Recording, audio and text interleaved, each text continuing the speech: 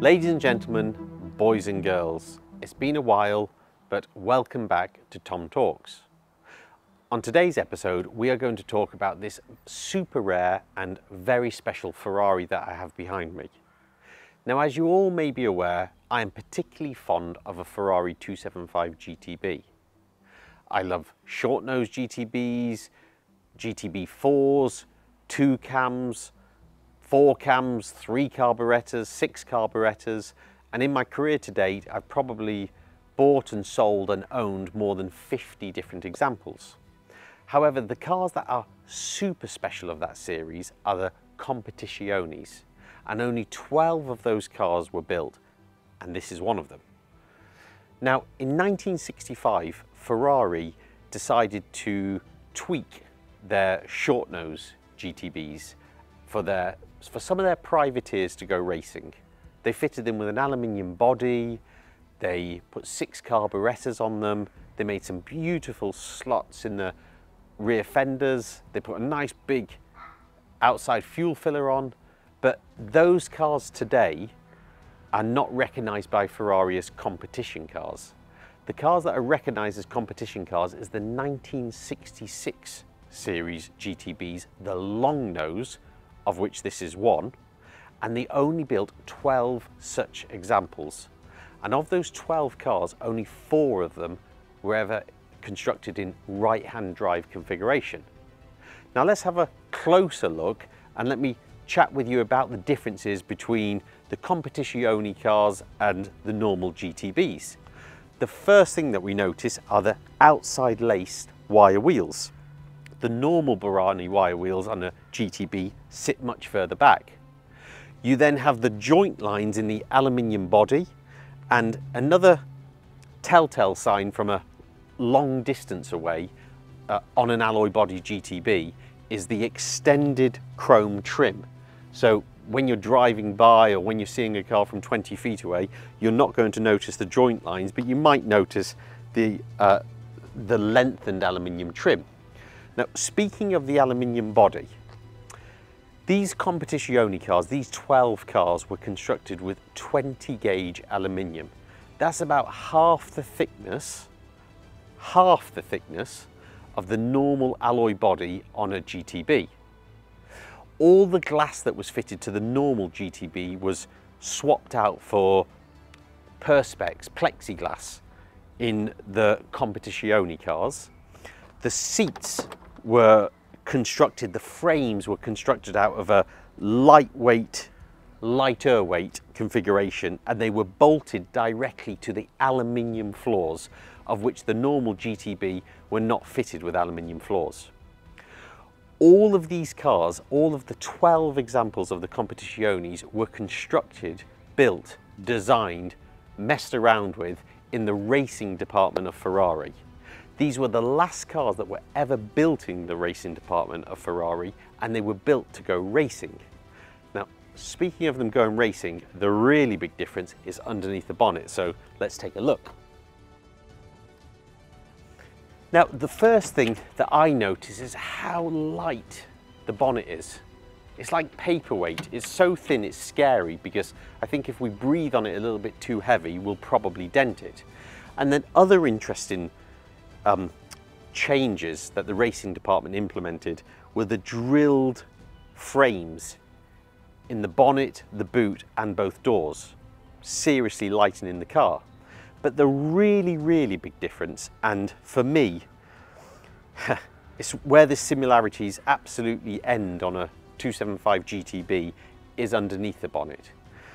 Now, these cars have a dry sump lubricated engine. It has the separate oil catch tank that's fitted underneath the wing to the opposite side of the steering column. So if a car is left-hand drive, it's fitted on a right-hand drive, and vice versa. They're fitted with a 140 litre fuel tank.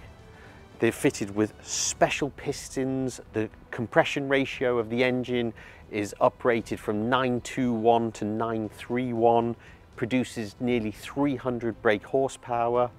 It has a special crankshaft. It has a magnesium cased camshaft covers. It has the most beautiful Tripper Weber carburetor assembly, and with these sculpted velocity stacks that are facing rearward that are absolutely unique to the model. There's so many things about this particular series of 275 that is just unique to the model, whether it be the carburetors, the velocity stack, the dry sump lubricated engine. You have this car has on the transaxle, it has a magnesium case transaxle, close ratio gearbox. This is how they were all built from the factory. Different exhaust system. It really is it's oil cooler in front of the radiator. It's just a very different car to a normal 275 GTB. And now the most exciting and enjoyable part of filming this episode is we're going to take it for a drive.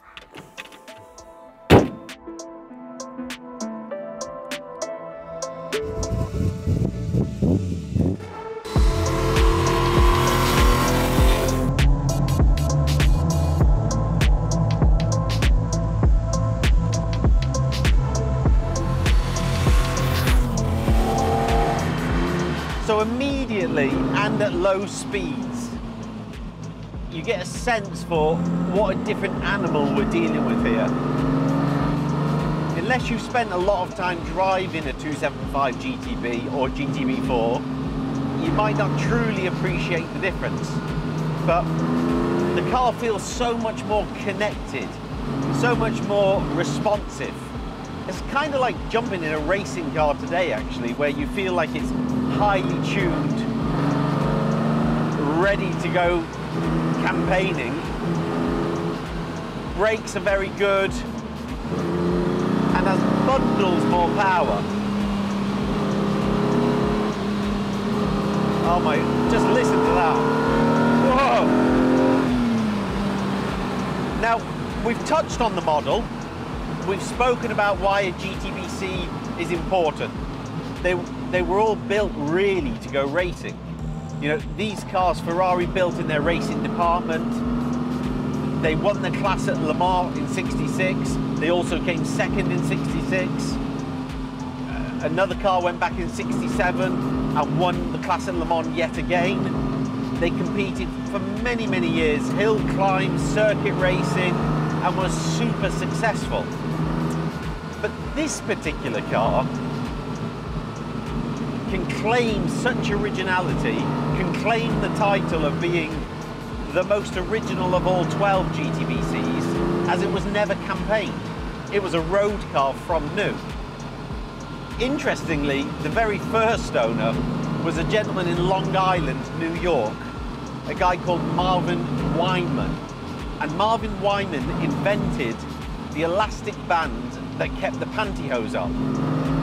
He was also known for having very good taste and wanting the latest and greatest of the automobile world.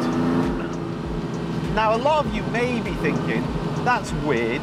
The first owner of that right-hand drive Ferrari was based in Long Island, New York. What the hell? Well, you must remember that up to the late 50s, early 60s, all Ferrari competition works cars were right-hand drive, as the majority of circuits that they were raced upon were clockwise circuits, and Ferrari and many other manufacturers felt that a right-hand drive car was a better car for a clockwise circuit for obvious reasons. Now, Mr. Weinman would go on to own the car for a few years before it being sold to a gentleman called Dyke Ridgely. Now, a lot of you may not know who Dyke Ridgely is, but Dyke is a lovely man, a guy that I've got to know over the last, I don't know, 15 years in North America. When he bought this car, he was the president of the Ferrari Owners Club in North America. And he would later go on, and I would give him the title of being the leading authority on the Ferrari 275. A lot of it was to do with the fact that he owned this car and the study that he put into the model.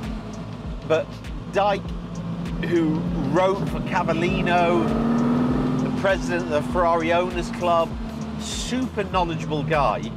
And when he bought this car, he spoke about how original it was and how he wanted to preserve the car and how it was always protected from period racing, which meant today the reasoning why the car was so original. Following Dyke's ownership, the car was purchased by well-respected and highly regarded collector Brandon Wang. And Brandon purchased the car. Brandon's known for his taste in original cars and his desire to buy super preserved cars. And he kept the car until he purchased his 250 GTO, which he still owns to this day. And yes, we have tried to buy it from him, and no, he won't sell it. Now, following Brandon's ownership, the car passed to legendary collector Lord Anthony Bamford. Now, I'm not sure there's been any important Ferrari in existence that hasn't passed through Lord Anthony's hands. You know, this is a guy that's been collecting cars since the very early 60s, still collecting great Ferraris today. And we spoke about this car recently, and I get the sense that it's one particular Ferrari that he regretted selling. Anyway, the car would pass from Anthony to another well-known and well-respected UK-based Ferrari collector who we purchased the car from in 2018. We subsequently sold the car to a very good client, and as part of the deal, we were and did manage the restoration, but sent the car back to Ferrari Classiche, as the owner wanted the car restored. Being as original as what it was, he wanted the car restored back at the factory. And the remit that Ferrari were given, and the remit that Ferrari respected and actually really wanted to do themselves, was to preserve the full original body. And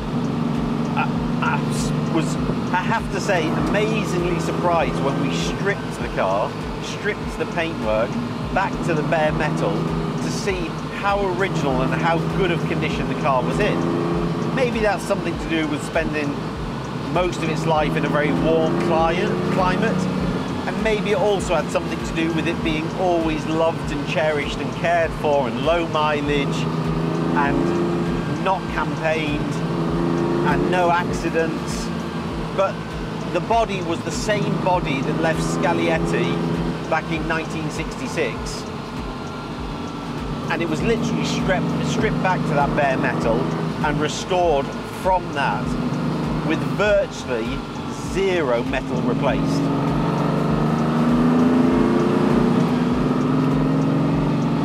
Following completion of the restoration, the car was entered into the Salon Privé Concours d'Elegance in 2022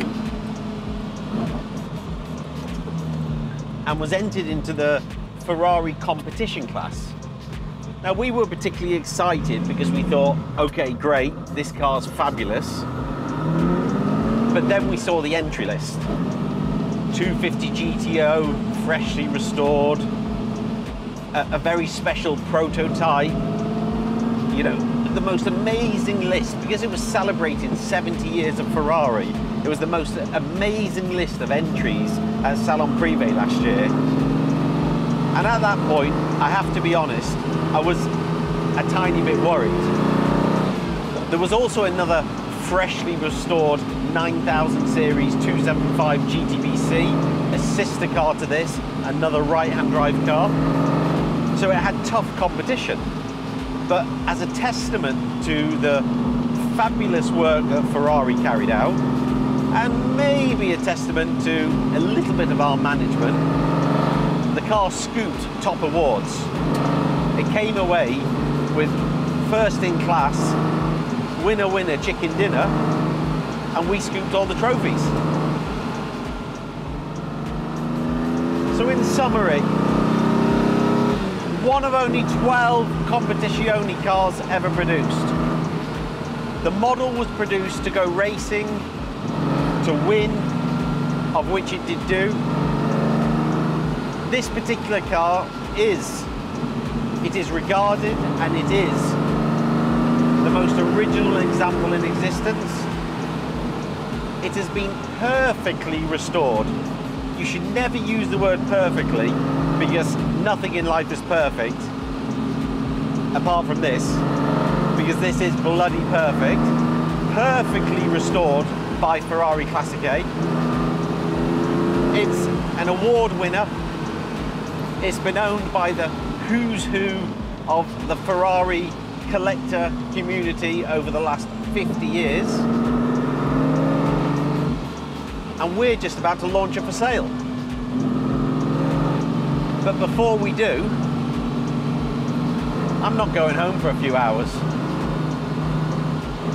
I'm having some fun in the GTB